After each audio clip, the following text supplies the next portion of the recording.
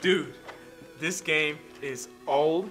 I was gonna say awesome, but Peter, there are way better games out there than this. it's a classic, man.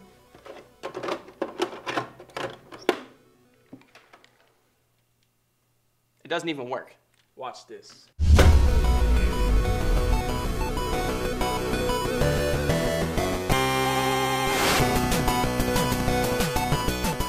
Bro, we look a bit strange. You mean 8-bit strange? This isn't time for puns, Gavin. What happened? You had to go all Wreck-It Ralph on the console. Actually, this isn't all that bad. Look at this. Guitar power-up. Please, watch my moves. Watch this.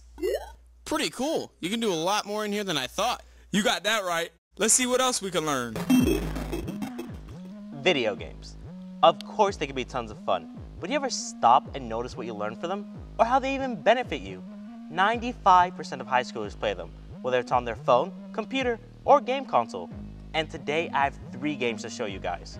They'll teach you how to play the guitar, stay fit, and you'll learn how to dance. But I think I'm gonna need some friends for this.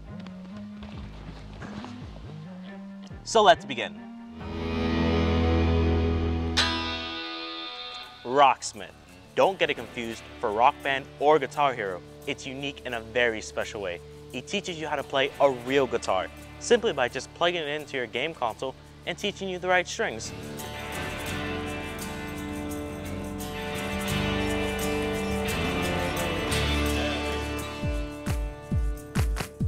For a great way to keep healthy at home, try Wii Fit. It has a multitude of workouts and exciting minigames to make your workout experience more riveting. Like this.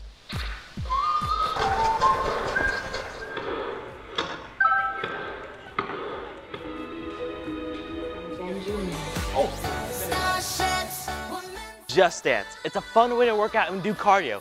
Plus, you get to learn some dance moves to some of your favorite songs. And you get to compete with your friends to see who's the best dancer.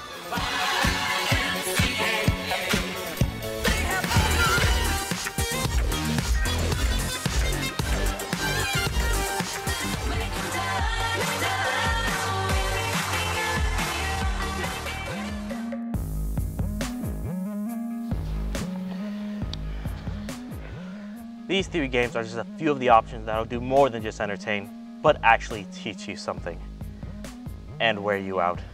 So the next time you play, get up, get active, and you'll learn something. Reporting for Ignition TV, I'm Alan Bonilla. You guys want to do another song? Oh! Are you ever going to stop jumping, Peter? This is fun. Dude, get me down.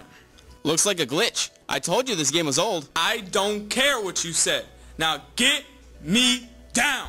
How am I supposed to do that? Reprogram the game. You mean with math? I am definitely gonna need some help. Most of us play video games from time to time, but have you ever wondered how they're designed? As fun as video games are, they take a lot of hard work and a lot of math. Without the help of math, your character wouldn't be able to do all the basic things, like run, jump, or even slide. Here's an example. When I jump, I don't just go up a y-axis and across an x-axis.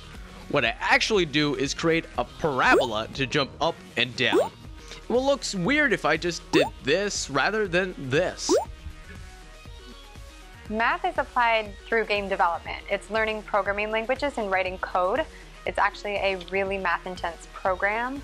And for high school students, they're recommending at least Algebra 2, and you actually do calculus within the program. When you're thinking about video games, there's a lot of different elements that go into them. There's going to be the art side, the writing side, the collaboration, the math, which is the game development like we talked about. So the academic classes you're taking here, when you get out into the industry, you're applying it. Now it's applied in a different way.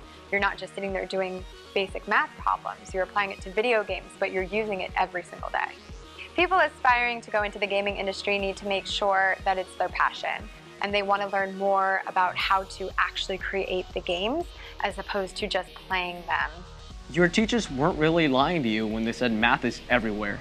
So if you want to make video games one day, make sure to study up on your algebra and geometry. And calculus. and trigonometry.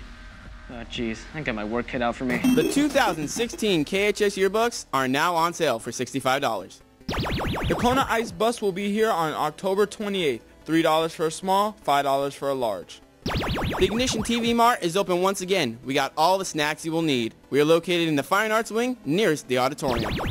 Senior dues are $40 until Christmas break. Once we return, they'll be $50. See Miss Kelly for more information. I am so glad I'm down from there. Hey, look at this. Now we are talking. Dude, my turn. Ow! This isn't my favorite game anymore. Really? Are you kidding me? I love it. Wait for me.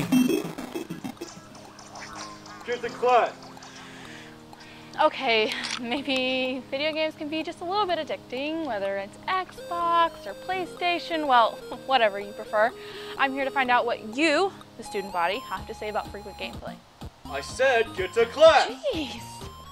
My favorite video game series is the Resident Evil game series, just because, you know, it gets more fun as you progress.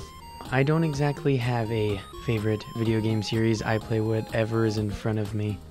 It probably have to be Call of Duty because I like first-person shooter games. So I would say Grand Theft Auto because you can basically do anything in there.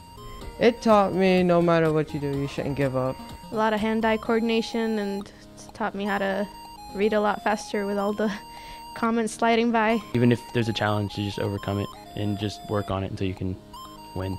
It really helps with history. That's how I passed my history class in 8th grade. If you ever face opposition, you're going in the right way. Well, now you've got your word on the street. If you don't mind, I gotta get to class and finish this level.